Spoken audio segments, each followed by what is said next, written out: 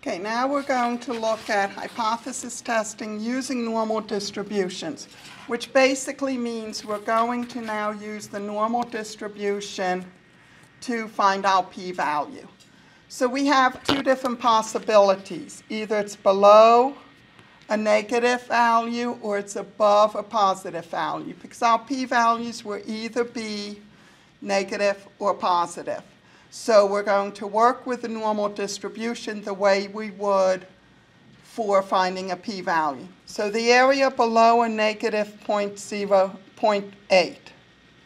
So we have our normal distribution, and 0 is in the middle. So negative 0.8 is going to be someplace to the left of 0. So the area in which we're interested is this shaded area, everything below negative 0.8. Now, in order to find the value, we're going to go on the calculator to second vars. Then we're going to go down to number 2, which says normal CDF. And then depending on your calculator, you'll either be asked questions or you have to enter numbers. And basically what you're going to end up with is normal CDF, the lower limit, and the upper limit. Well, in this case, we really don't have a lower limit. It's a strictly less than. So then we're going to put negative 999 as our lower limit. Our upper limit is negative 0.8. Now, it might also ask you for a mean and a standard deviation, and if it does, your mean is 0, your standard deviation is 1. So let's look at the calculator.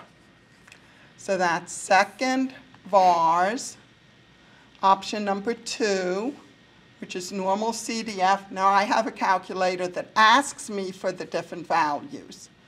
So the lower limit is a negative 999. The upper limit is a negative 0.8. And then just leave mean and standard deviation as 0 and 1. If you just have to put it in linearly, you would put negative 999 and negative 0.8, and you don't have to enter the 0 and 1 because it's understood that that's what it is if nothing's entered. So we hit enter and we get that the area is 0.2119. So this is 0.2119. And if we were doing a hypothesis test, this would be our p-value. Now we're looking at the area above z equal to 1.2. Again, our normal distribution, our normal curve, 0 is in the middle. 1.2 is up here someplace. We want everything above it.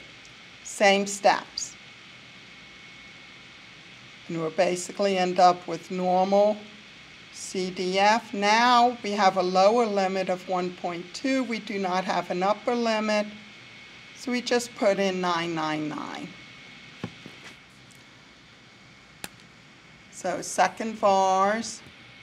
Normal CDF, 1.2 is our lower, 999 is our upper, the rest stay the same, and then hit enter, we have 0.1151.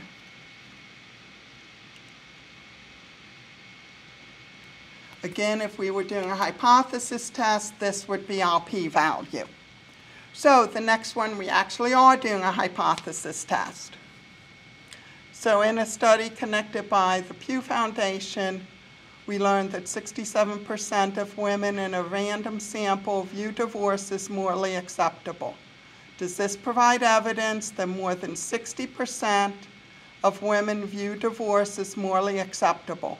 The standard error for the estimate, assuming the null hypothesis is true, is 0.021.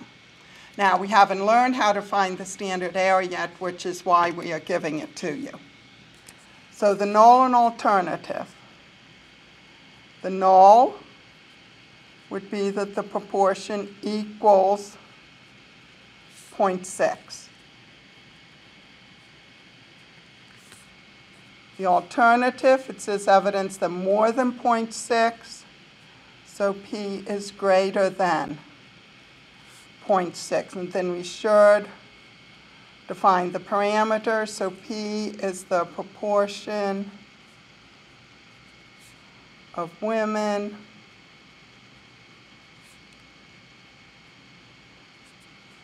who view divorce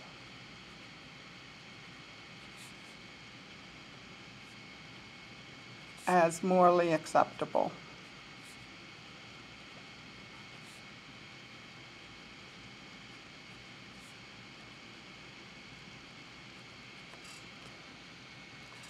The standardized test statistic,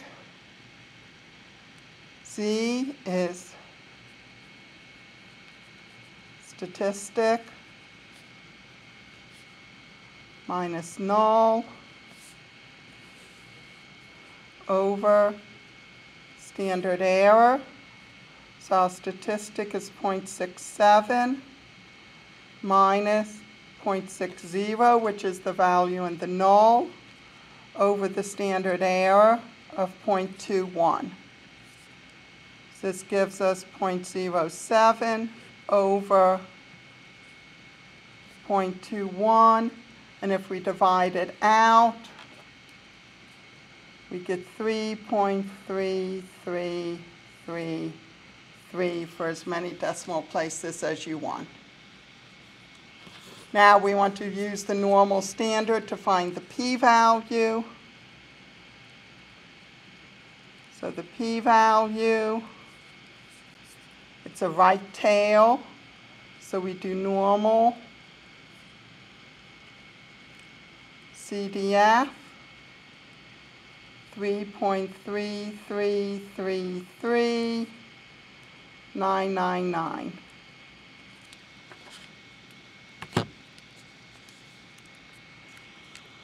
So second vars, normal CDF, 3.3333999. We get 4.2917 E negative 4.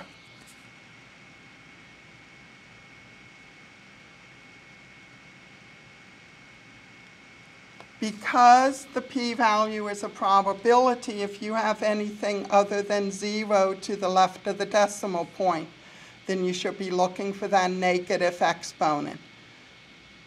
It has changed it to scientific notation. This would be equivalent to 0.000429917. Now the conclusion of the test, 4.2917 E negative 4 is smaller than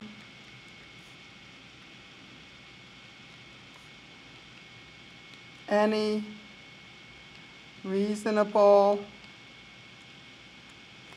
significance level. We reject the null hypothesis, and there is evidence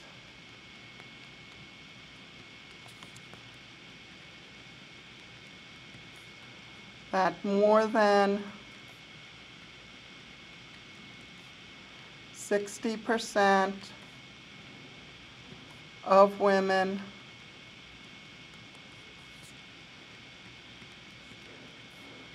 view divorce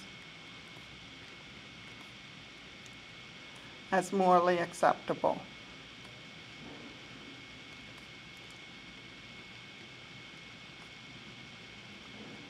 Note in my conclusion, I basically just went back and copied what the question was asking.